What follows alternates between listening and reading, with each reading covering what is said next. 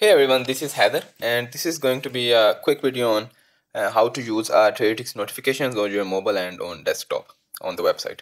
So what we've been trying to do over the last couple of months is since with COVID sort of starting to get over, more and more people have started to go back to their offices, and obviously without that as well, not everyone has time to stay on our website all day or stay on particular tools like live options flow and Trady flow all day. So what we have been trying to do is create these sort of different systems for notifications that can notify you of any important activity in financial markets on the option side, crypto side, and stock side. If that happens, then what we've been trying to do is to sort of notify you whenever that happens. And this is a video on how do you actually accomplish that and how do you stay on top of all important financial information related to your trading. And there are a couple of things there are a couple of specifications that we have for our notifications, which is why I had to create this video, but I hope this will be useful for you. So to start off, we have three kinds of notifications. The first one is sound alerts, and you can see the button for that, where when you get a new signal for live options flow, for Trady flow, for Bullseye, and eventually for a lot more other tools we have on here. Whenever you get a new signal, you should get a sound that sort of tells you about the details of that signal. So for instance, if you get a large sweep, there should be a sound alert that tells us that there was just a large sweep. Let's say this one, 350K, there was just a large put sweep at ask with this many premiums, this strike, and this expiration date. So that's what the sound alerts do, and these alerts work even if you're not on this tab. As long as you have this tool opened, you are good to go. Then very similar to that is these browser notifications, which are actually small snippets that pop out that pop up on the right corner of the website. And again, as long as you have this tool opened and you are on any other page or any other browser, as long as you have this tool open and these browser notifications enabled, you will sort of get a pop-up on the right side that tells you that there was just a big order. Let's say there was a sort of large options flow order. These were the details, and then you can actually go to the tool and look at the details of that contract. So those are the two notifications types on the website. Then for the third, we have mobile notifications, where you can set different settings for the notifications that you want to receive, and you do that on our mobile app, and I'll show you how to do that. And then after that, you will get notifications directly to your mobile as push notifications. So for each of these tools, we will start with the website. For each of these tools, by default, we have notifications for three tools: live options flow, Trady flow, and Bullseye. Eventually, maybe by the time you're seeing this video, we'll have a notification for all of our tools, so you can do a lot more stuff than what you can do right now. But we're just starting off with this whole system of notifications. So right now, for each tool, we have a set of thresholds that need to get passed before we notify you of some important activity. So we are starting with live options flow. For live options flow, we only notify you if the flow that's coming in is a sweep or a split.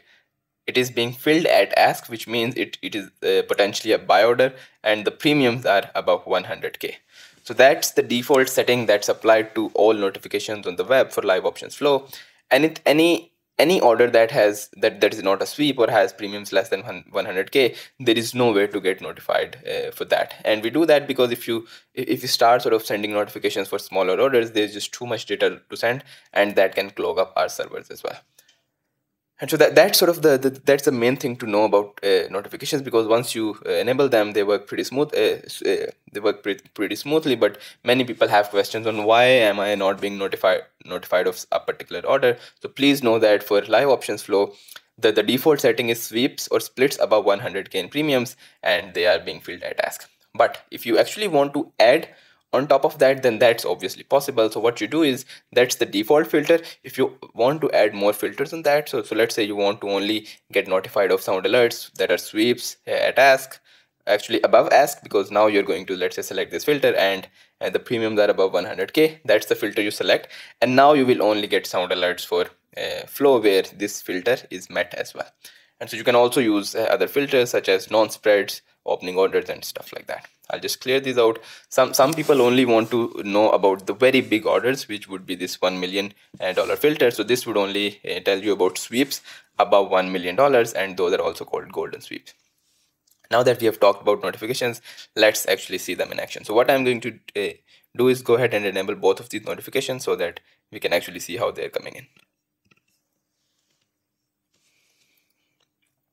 So now we just wait and see when we receive a sweep, a put or a call sweep with premium. So you see this is at bid. Although the premiums are above 100k, it is at bid, which means it could potentially be a sold position. Call split bought for strike 300 and total premiums 259,350. So you see we just sort of got a sound alert. TSLA put sweep bought for strike 1120. And total premiums 221,502. Google call sweep bought for strike 2,970. And total premiums 127,366. I just had to turn them off. So you see we got the sound notification, and then you also saw the pop-up on the top right. So that's how you receive notifications on web. I hope this was useful. Let's actually go to say some of our other tools and sort of talk about what default threshold we have there.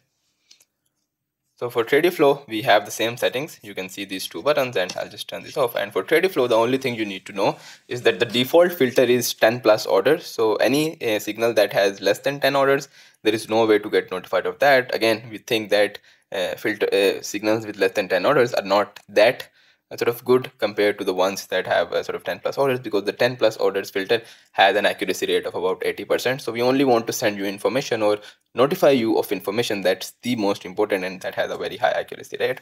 So again, other than that, we have these buttons. If you have a filter selected on top, then that filter will be respected as well. And then finally we have Bullseye. And for Bullseye, the default threshold is just 60% plus confidence. So again, if you have the filter selected, those will be respected as well, but the default filter will be you only get signals where the confidence score here is above 60%. So that was a very quick introduction to our web notifications for both sound alerts and browser notifications. We don't have sound alerts for mobile. We just have push notifications for that, and I'll talk about those in a minute.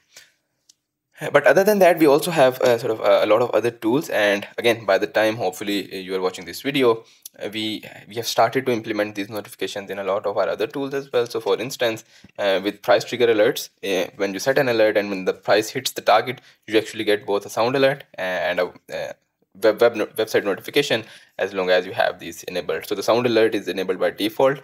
Once your price trigger gets hit, you always get a sound alert. But if you have any of these browser notifications enabled for any tool, then you also get a browser notification as well. And then we are eventually going to add more notifications for dark pool data and for some other stuff as well. So that was a very quick introduction. The most important thing is to know why a signal is not being notified. You should know the default filters that we have here. Now let's go to the mobile one. So I've recorded this video already, so I'll just open it and play it, because this is how you set notifications on mobile. So you download our app and you log in. As long as you are a premium member, you can do it. You log in, you go to explore trade, you go to profile, you go to notifications, and then you have all these notifications for different tools. When you click on turn on any notification, you'll actually be able to set the exact filters that you want these notifications to follow. And once you do that, the notifications will be set. And when there is any new signal that comes in following the filters that you have selected, you will get a direct push notification directly to your mobile. So that's pretty cool.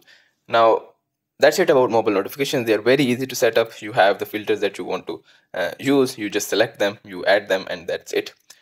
So now that's it about the website and mobile notifications. I just wanted to do a very quick video and talk about the default thresholds on mobile. I believe for sweeps, the minimum threshold is 250k. Again, we have to send out these notifications to thousands of mobile devices, so we can't send every sweep. So for dark pool, I believe the minimum value is $10 million. Anything less than $10 million will never be sent. For Bullseye, I believe the confidence is 60%. For Tradyflow, again, it's 10 plus orders. And for sweeps, instead of 100k as on the web, we actually, I believe, have 250k. And then actually you can set the days till expiration on mobile as well. So again, that was a very basic intro to how our notifications work and what kinds of notifications do we have. We'll keep adding on top of these. So this video might get a little bit dated, maybe in 2 or 3 months, but this should sort of set you up to get all the important information you need, even if you are in your office, if you're not in front of our tools or anything like that. One thing that I want to mention here is for mobile, As long for mobile, you only get notifications for data that is there in your watch lists.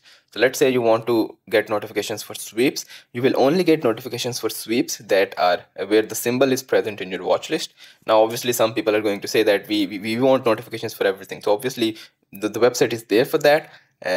And on the website you can select a watch list as well. But on mobile, in order to alleviate your sort of suggestion where you want all kinds of notifications no matter whether the stock is present in your watch list or not, what we have done is the top signals, let's say the 25 plus trade flow signal, the very high confidence bullseye signals, the very large sweeps, $1 million plus sweeps, those are the signals that we send to every device. So we don't take a look at your watch list for them, but for anything else, for smaller signals or for smaller sort of for smaller information or for smaller orders, we actually do take a look at your watch list and only send you data that's where the stock is present in your watch list as well. Now that's it. Just one more thing. If you ever find that your notifications for mobile are not working, just try to turn them off and on again. Sometimes the tokens or the device IDs that we are using change, and that sort of turns these notifications off as well. Other than that, they're again pretty easy to set up and they'll just work right away. So that was it about how our notifications work. I hope you find this video useful. I believe this is one of the differentiating factor of our product. No other product out there has this level of granular notifications on web, on sort of on the side of sound, then on desktop, and then on mobile as well. We, I believe, are the only one that's trying to cover all these bases so that we can in a very timely fashion convey all this important information to you. With that, I'll end this video. Thank you so much for watching. I really hope this is useful to you.